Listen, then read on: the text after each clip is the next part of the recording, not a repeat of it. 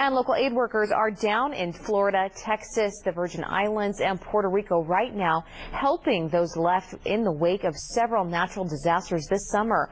Monique Degas with the American Red Cross says those local responders are from Oregon and Southwest Washington.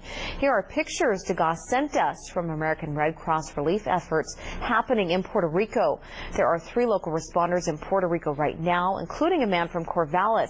Degas says she's had contact with volunteers there and that cell service is spotty. And she indicated that it was extremely devastated and that we're doing just everything that we can to provide aid and get people help just where they need it. But it's a very difficult time for those people. Degas says they are trying to get them access to water, food, and immediate basic needs. If you are looking to find a way to help those in Puerto Rico, Degas says monetary donations are best. She says the Red Cross appreciates supplies, but that it often takes more time and money to ship those supplies to affected areas.